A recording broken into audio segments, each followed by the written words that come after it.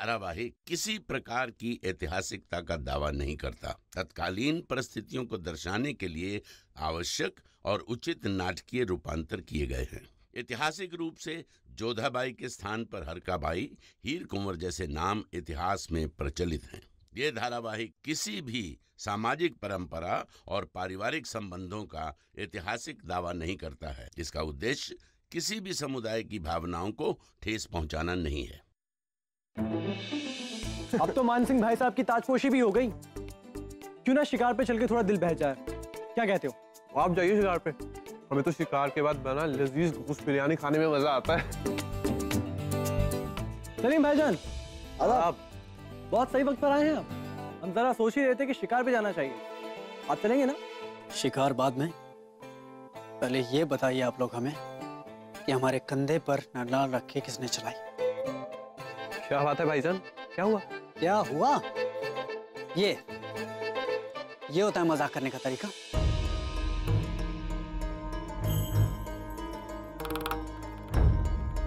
हम अच्छी तरह से जानते हैं कि ये हरकत आप दोनों में से एक की है। आप लोग हमें सच सच बता दीजिए कि किसने हमारे नाम से खत लिखा।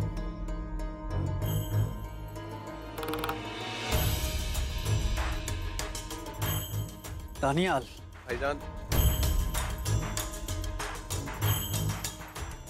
वैसे आप तो ये हरकत कर नहीं सकते क्योंकि आपका दिल तो खाने पीने के अलावा कहीं और लगता ही नहीं है।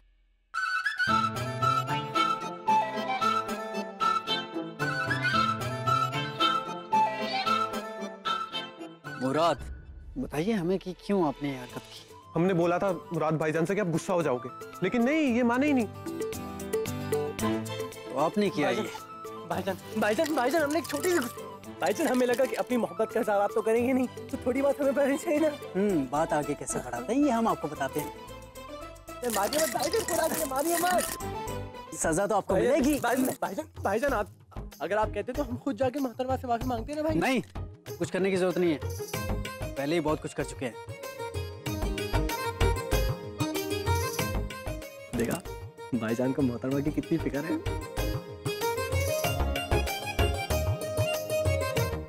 कुछ कहा आपने? नहीं भाईजान, हम बस ये कह रहे हैं कि हम मोहतरमा से जाके बात नहीं करेंगे। बिल्कुल सही। अगली बार अगर आप दोनों में से किसी ने भी इस तरह की हरकत की तो हमसे बुरा कोई नहीं होगा। जी भाई, सस्ते में बच गया, वरना वलीअहद के निजी मामलों में दखल देने वाले को बहुत बड़ा गुनाह माना जाता है। सलीम भाईजान हमसे बड़े हैं, इसलिए हमने उनकी मार खा दी। तुमको भी मार खानी है? अब वैसे हमें अब नहीं लगता कि सलीम भाईजान शिकार पर जाएंगे। उनकी निगाहें अब किसी और पर जो टिक गई हैं। मान भाई, प्रणाम बुआ सा। प्रणाम। एकांत। बुआ साहब, आदेश कीजिए। हम तुम्हें आदेश देने नहीं आए हैं, हम तो अपनी भतीजी का श्रृंगार करने आए हैं आज। बैठो यहाँ। लेकिन क्यों बुआ साहब? क्या बुआ अपनी भतीजी का श्रृंगार नहीं कर सकती है? हमारी सुभद्रा बुआ तो हमारा बड़ा श्रृंगार किया करती थी। और वैसे भी कितने वर्ष हो गए, कभी तुम ऐसा ठीक से हमने समय ही नहीं व्यतीत किया। जानती हो, जब इससे पहले आमेर आए थे तब तुम इतनी सी थी, अब देखो कितनी बड़ी हो गई हो, और बहुत सुंदर भी, हमारी राजवंशी गुड़िया। पर बुआ सा, आपकी सुंदरता का मुकाबला कोई नहीं कर सकता। अच्छा, तो बातें बनाना भी सीख गई हो तुम?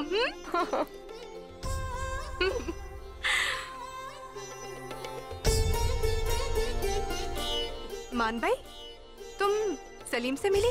वो भी तुम्हारे भांति बड़े हो गए?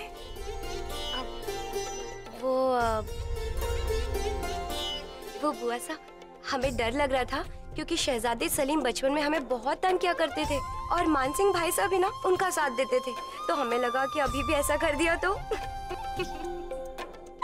मान भाई, तब सलीम छोटे थे, अब ऐसा थोड़ी ना करेंगे, अब बड़े हो गए हैं वो। और हाँ, यदि तब भी उन्होंने तुम्हें तंग किया तो हमसे आकर कहना, बचपन के भांति ही उन्हें डांट देंगे हम। तो कैसा लगा हमारा बेटा? सुंदर है, सुदर्शन है? हाँ, शहजादे सलीम तो बचपन से ही सुंदर और सुदर्शन है। मान भाई, हम बचपन की बात नहीं कर रहे हैं, अभी की बात पूछ रहे हैं। तो अब कैसे लगे हैं तुम्हें सलीम?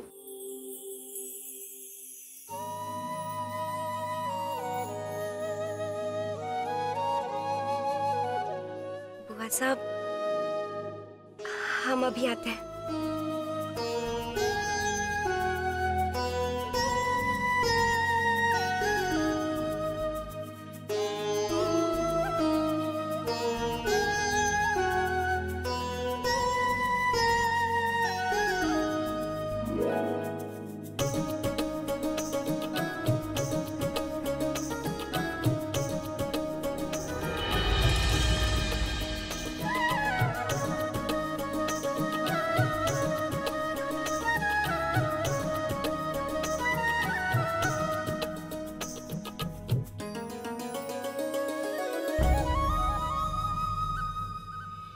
कुतुब, हमें कुछ देर के लिए कहीं बाहर जाना होगा। कहाँ जाना होगा? उस लड़की से मिलकर हमें माफी मांगनी है। बेचारी को हमारी वजह से ठेस पहुंची होगी। हिम्मत कैसी हुई आपकी हमें पैगाम भेजने की?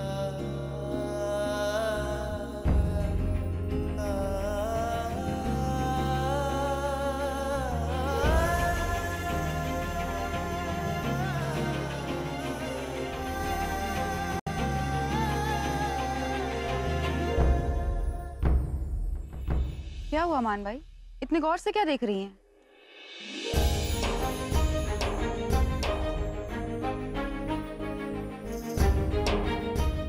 अच्छा, तो ये बात है। वैसे देखना तो बनता है इन्हें। जितने सुंदर हैं उतने ही वीर योद्धा हैं।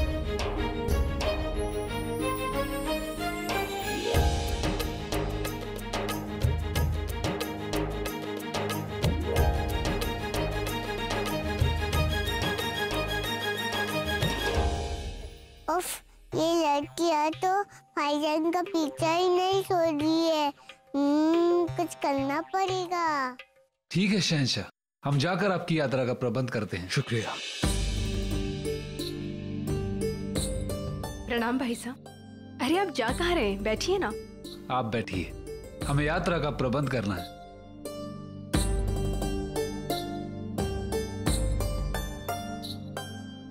शहंशाह, कहाँ जाने की तैयारियां हो रही हैं? जोधा बेगम, यहाँ पास ही एक आदिवासी कबीला है, उनके राजा खंबार ने हमें उनकी बेटी की निकाह में बुलाया है। उन्होंने इतनी मोहब्बत से इसरार किया है कि हम मना ही नहीं कर सके, इसलिए हम वहीं जा रहे हैं। बहुत अच्छी बात है। यही तो आपका बड़प्पन है शहंशाह, कि पूरे देश के शहंशाह होने के पश्चात भी आप एक कबीले के राजा को इतना सम्मान दे रहे हैं। ऐसी बात नहीं है जोधा बेगम, आप नहीं जानती। ये आदिवासी भले ही जंगल में रहते हैं, लेकिन यहाँ रहकर इन जंगलों की हिफाजत करते हैं, जिसकी वजह से हमारे यहाँ की जो आसपास की सरहदें हैं वो हमारे दुश्मनों से महफूज रहती हैं। ये लोग भले ही हमें लगान देते हैं, लेकिन ये लोग अपने असूलों के, अपने रस्मों, अपने रिवाजों के बड़े ही पाबंद रहते हैं। इसलिए हमने एक फरमान जारी किया है लोगों के लिए कि ये अपने इलाके को अपने कानून, अपने उसूलों के हिसाब से चला सकते हैं। मुगल सल्तनत का कानून इन लोगों पर लागू नहीं होगा। उसके बावजूद इन्होंने इतने प्यार से हमें बुलाया है कि हमें जाना ही होगा। वैसे अगर आप चाहें तो आप भी हमारे साथ चल सकती हैं, तैयार हो जाएं। नहीं शहंशाह, हम तो वहाँ पर किसी को जानते भी नहीं हैं, और वैसे भी अब हमें थोड़ा समय भाभी साहब के साथ व्यतीत करना है। उत्सव की तैयारी में हम उनको समय ही नहीं दे पाए, इसलिए आप ही वहाँ पर जाइए। और लौट के कब तक आएंगे आप वहाँ से? आपके बगैर हमारा मन थोड़ी ना लगेगा जोधा बेगम। जैसे ही शादी खत्म होगी हम तुरंत वापस लौट कर आएंगे, और वैसे भी हमें आगरा भी बहुत जल्द वापस लौटना है। शहंशाह, वैसे राजा खंबार ने आगरा में आमंत्रण क्यों नहीं भेजा था? जोधा बेगम, हमने सुना कि ये शादी बड़े ही जल्दबाजी में तय हुई है, तो शायद उसी वजह से हमें ये न्योता नहीं दे पाए। शहंशाह, आप सलीम को अपने साथ लेकर जाइए ना। वैसे भी इन दिनों आप दोनों के संबंध सुधर रहे हैं, साथ में रहेंगे तो और घनिष्ठता बढ़ेगी, और आप जान भी पाएंगे कि सलीम मान बाई को पसंद कर रहे हैं या नहीं। ये तो बड़ा ही नेक ख्याल है आपका जोधा बेगम। ठीक है, तो हम सलीम को सूचित कर देते हैं। आदाब अब्बू जान। आदाब, आइए हमारे पास।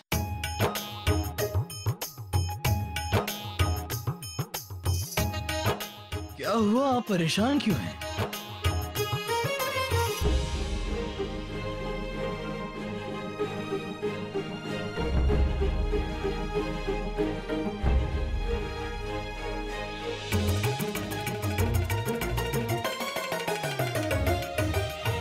बैठिए यहाँ, बताइए बात क्या है।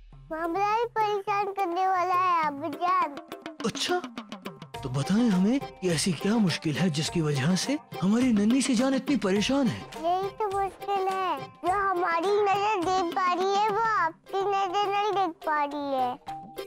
अच्छा, हमारी लाडली, जरा हमें भी तो बताइए, ऐसी कौन सी बात है जो आपकी नजर देख रही है और हमारी नहीं। हमें डर है कि सलीम भाईजान को नजर न लग जाए।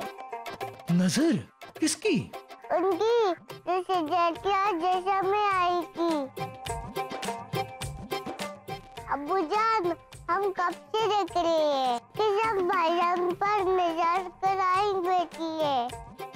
एक तो अच्छी है पर दूसरी बहुत घमंडी है। अच्छा, तो आप हमें ये बताएं कि आपको कौन सी अच्छी लगी। मान भाई बहुत अच्छे विचार है उनके, हमसे बहुत प्यार से बात करती है। अब्बूजान, जल्दी से आगरा चाहिए, वरना सलीम भाईजान को किसी न किसी की नजर जरूर लग जाएगी।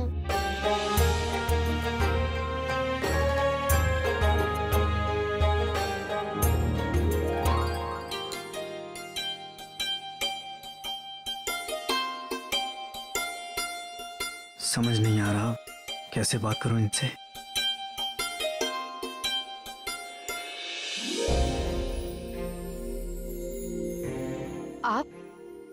आप यहाँ? जी हाँ, हम वो शहजादे सलीम की ओर से आपसे माफी मांगने आए हैं। गलती उनकी है तो मुआफी मांगने आप क्यों आए? गलती उनकी नहीं है, इतने भी बुरे इंसान नहीं है वो खत वाला मजाक जो आपके साथ किया था ना, वो उनके भाइयों ने किया था। और जब शहजादे सलीम को इस बात का पता चला तो उन्होंने अपने भाइयों को खूब डांटा। अच्छा, आपको ये सब कैसे पता? आप तो एक आम सिपाही है ना। हाँ, वो क्या है ना कि शहजादे सलीम हमारे अच्छे दोस्त हैं, तो उन्होंने ही हमें बताया ये सब। वो पानी पकड़ाइएगा।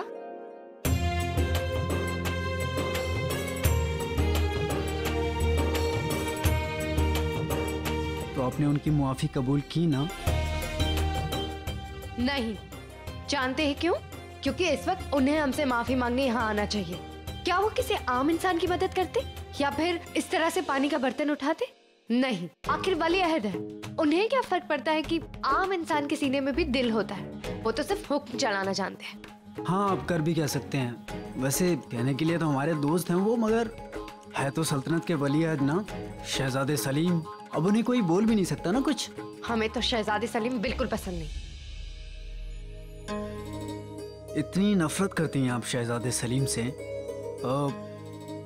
इसकी कोई खास वजह है? कोई वजह, मगर फिलहाल बस इतना समझ लीजिए कि हमें हर शहंशाह और शहजादे से बहुत नफरत है। सब एक जैसे ही होते हैं। कैसे इनके दिमाग में अपना अक्स ठीक करूं मैं?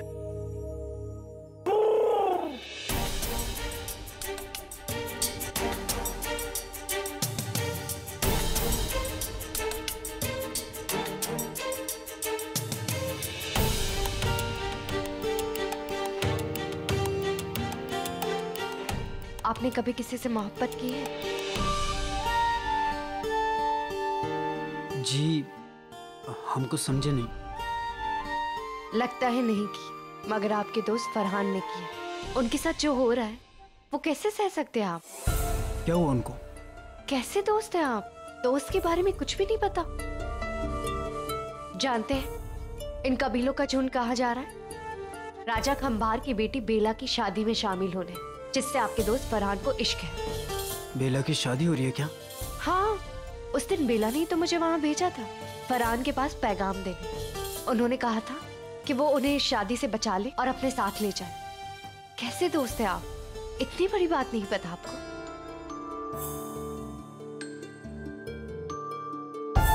आखिर ये बात फरहान ने हमसे क्यों छिपाई? हमें उससे बात करनी होगी।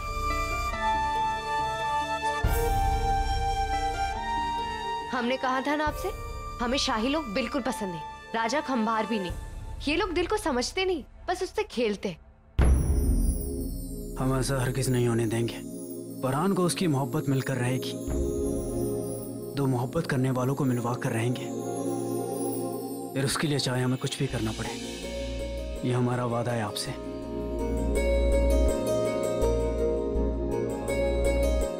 बातें अच्छी कर लेते हैं आप, सोच भी नहीं कर। मगर ये शादी एक राजा ने दूसरे राजा के बेटे से तय की और फरहान एक आम सिपाही है, ना वो कुछ कर पाएगा ना आप। यही दुनिया का उसूल है। यहाँ शादियां दिलों को नहीं, सियासी रिश्तों को जोड़ने के लिए होती है। दिल के कायदे के लिए नहीं, खुद के फायदे के लिए होती है।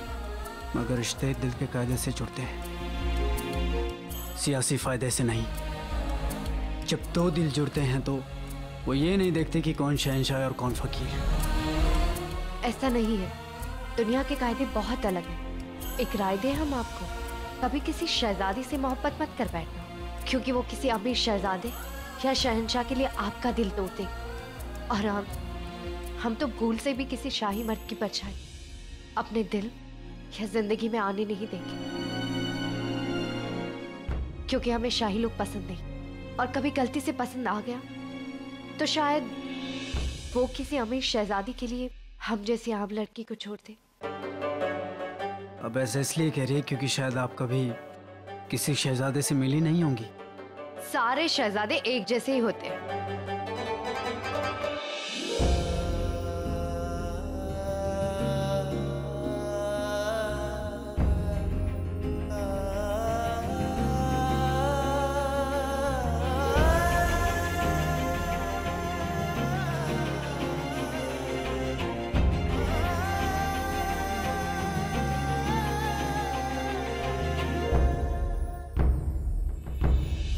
से शुरू इश्क की दास्तां, दो दिल है हम मगर एक जान। हमसे शुरू इश्क की दास्तां, दो दिल है हम मगर एक जान। चलता रहे प्यार का कारवां, यूं ही चलता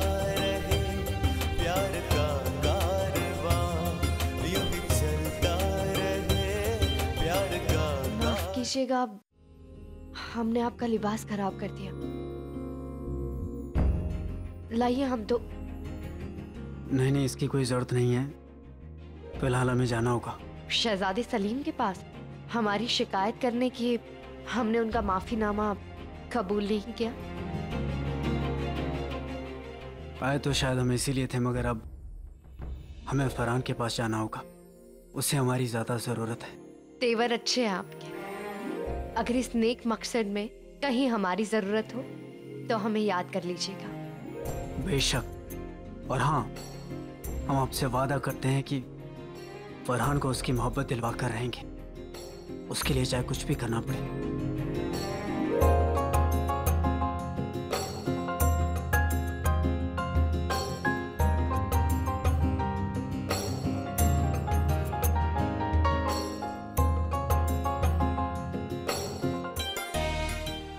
कितना दिलेर और नेक इंसान है, मगर इसलिए कि आम सिपाही है, शहजादा नहीं।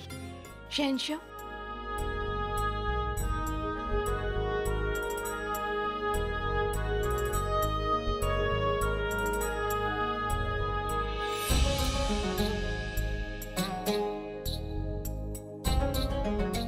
ये सोने चांदी के आभूषण हमारी ओर से कन्या को आशीर्वाद स्वरूप दे दीजिएगा। लेकिन हमें लगता है जोधा बेगम की उसकी जरूरत होगी कि आप जानती हैं कि राजा खंबार की जमीन में सोने और हीरों की खान है। आशीर्वाद का मूल्य सोने चांदी से नहीं, अभी तो भावनाओं से आका जाता है। ठीक है, हम आपकी खातिर इन्हें ले जाएंगे। अच्छा ये बताइए कि शहजादे सलीम हैं कहाँ? वो तो हमारे साथ जाने वाले थे ना? पता नहीं, हम उनके खेमे में गए तो थे बुलाने के लिए, परंतु कहीं दिखे ही नहीं। उन्हें तो शादी से ही चिढ़ है, ना तो स्वयं शादी करना चाहते और ना ही किसी की शादी में उपस्थित होना चाहते हैं वो। जोधा बेगम, क्या आप जानती हैं कि मैं सिर्फ 9 साल की थी जब हमारा पहली बार निकाह हुआ था। कभी इस तरह घूमने फिरने का हमें मौका ही नहीं मिला। बस सल्तनत की सरहदें बढ़ाते गए, सल्तनत की हिफाजत करते गए। शादीशुदा थे, लेकिन शादी क्या होती है उन बातों के बारे में हमें कुछ नहीं पता था। रस्में कस्में, उनके मायने क्या होते हैं वो तब हमें पता चला जब आप हमारी जिंदगी में आए। लेकिन हम फिर भी चाहते हैं कि शेखू बाबा अभी से ही रिश्तों की अहमियत समझें। इसलिए हम उन्हें अपने साथ इस शादी में लेकर जा रहे हैं। जब वो देखेंगे ना कि शादी के जश्न में किस तरह हजारों लोग शिरकत करते हैं, लेकिन फिर भी उन हजारों लोगों के बीच किस तरह दो लोग आपस में एक दूसरे के ख्वाबों में डूबे रहते हैं, तब बहुत सी बातें समझेंगे वो। छोड़िए शहंशाह, आप इन सारी बातों को कहाँ समझेंगे? आपकी तो कितनी सारी रानियां हैं। यही तो दिक्कत है जोधा बेगम। सबको यही लगता है कि एक शहंशाह की जिंदगी मजेदार होती है, उनकी एक से बढ़कर एक खूबसूरत बेगमात जो होती हैं। लेकिन कोई हमसे पूछे बता एक बेगमात को संभालने में ये देखिए पसीने छूट जाते हैं। शहंशाह, इसी बारे में हम कह रहे थे। अब देखिए ना, कोई सोच भी नहीं पाएगा कि जिस शहंशाह जलालुद्दीन मोहम्मद अकबर के दुश्मन उसे हाथ लगाने से भी डरते हैं, वो अपनी हुजरे में अपनी बेगम से मार खा रहा है। शहंशाह